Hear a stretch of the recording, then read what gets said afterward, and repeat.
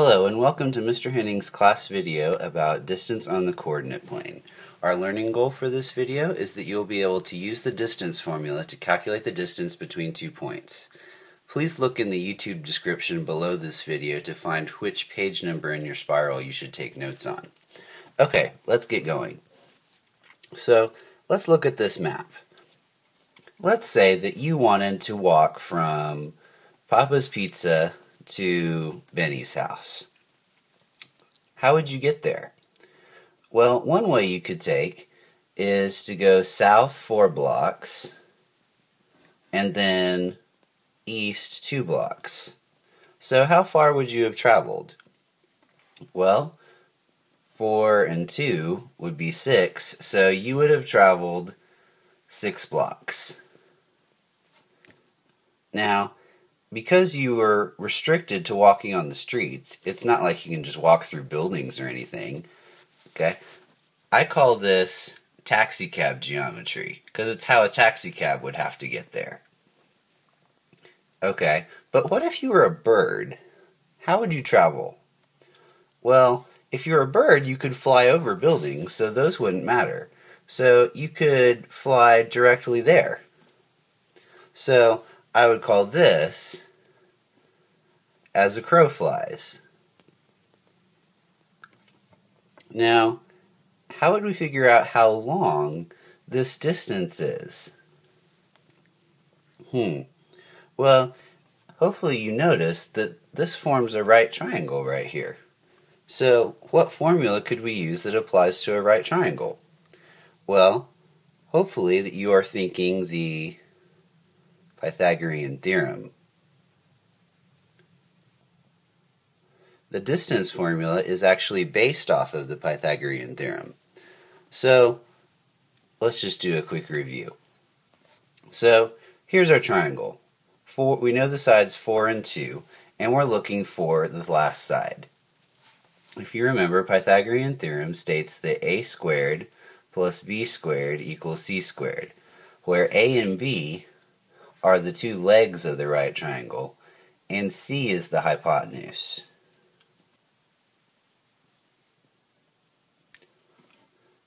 We can figure out the distance of the hypotenuse by plugging in the numbers to the Pythagorean Theorem.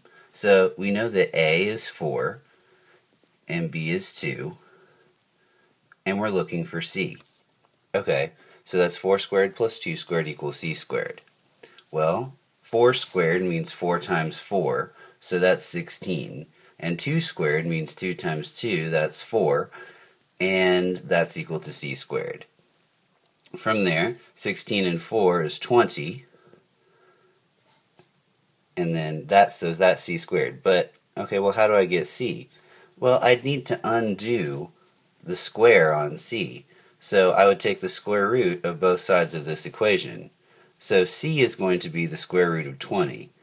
Now, perhaps you don't remember how to do that in your calculator. Well, let me show you.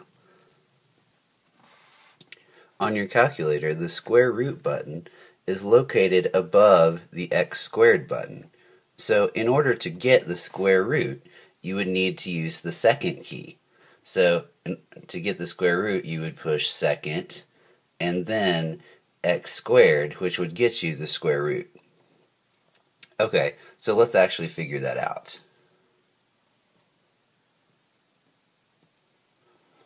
Using the calculator, the square root of 20 comes out to be about 4.47. Usually for purposes in our class, leaving 2 places after the decimal will be sufficient. Okay, so the distance between Papa's Pizza and Benny's house is 4.47 if you were a bird, as the crow flies. Okay, so let's summarize the distance formula. Now, it's based off the Pythagorean Theorem. As I write the distance formula, observe how similar it looks. So the distance formula says that d equals the square root of x2 minus x1 quantity squared plus y2 minus y1 quantity squared. Do you see how that looks somewhat like the Pythagorean Theorem? In the Pythagorean Theorem, this d is the same as our c, we've already taken the square root. This x squared minus x2 minus x1 squared, well, that's our a. And then this part over here, well, that's our b. See how it's related to the Pythagorean theorem? Now, it's also important to keep in mind some key words that in a problem statement might indicate to you that you need to use the distance formula. Those kind of key words might be, well, obviously, distance. If we're talking about the length of a segment, that could also imply use of the distance formula. Or something might ask like, how far is it? All of those are some key phrases to look for. Okay, let's do an example. Let's find the length of segment AB if A is located at 3, -1, and B is at -1, 2. Alright, so here's the distance formula again.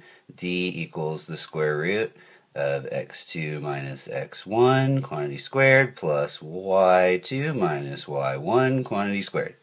Okay, so, how do we know where to plug things in? Just like I showed with the midpoint formula, it's good to label your coordinate points so that you know where to put things in.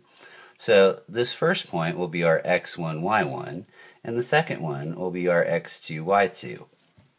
Alright, so let's put in the numbers. This x2 is going to be -1 minus 3. Then we'll have y2 being 2 and y1 being -1. Notice that how we have a minus sign here, and when we plug in for y1 we have a minus sign that goes in. So really we have 2 minus a minus 1. Now obviously let's not forget the rest of the formula that's around it. Okay, then we can evaluate this step by step. -1 minus 3, well, that would be -4. Then 2 minus a minus 1, well, anytime we subtract a negative number, it's effectively like adding its reverse. So this would be 2 plus 1, which is 3. Alright, keep the rest of the formula. Okay, so now let's compute the squares. -4 squared, that means -4 times -4. That's going to be a positive 16. Negative times a negative is a positive. 3 squared is 9. Okay, so then, we've got 16 plus 9, that would be 25. Square root of 25 is 5. Okay, so the distance between those 2 points is 5. If you're more comfortable, you could also just use the Pythagorean theorem instead of worrying about the distance formula. So let's put our coordinate points, which were 3, -1, and -1, 2, just on a self-made coordinate grid. Okay, so 3, -1 would be, something like this. Okay? And then -1, 2 would be somewhere over here. Oops, hold on, my pen isn't working. There we go. So this over here might be our 3, -1, and this up here would be 1, 2. Okay, so let's find the distance between those two. Okay, that would be straight as a crow flies, like that. Okay, so based off of Pythagorean theorem, we can make a right triangle. There we go. Hey, pardon my artwork. Alright, so how far is it in the x direction? Right here. Okay, well, that's the same as asking how far is it from -1 to 3. Well, that would be 4. And then, how far is it from 2 to get down to -1? Well, that's 3.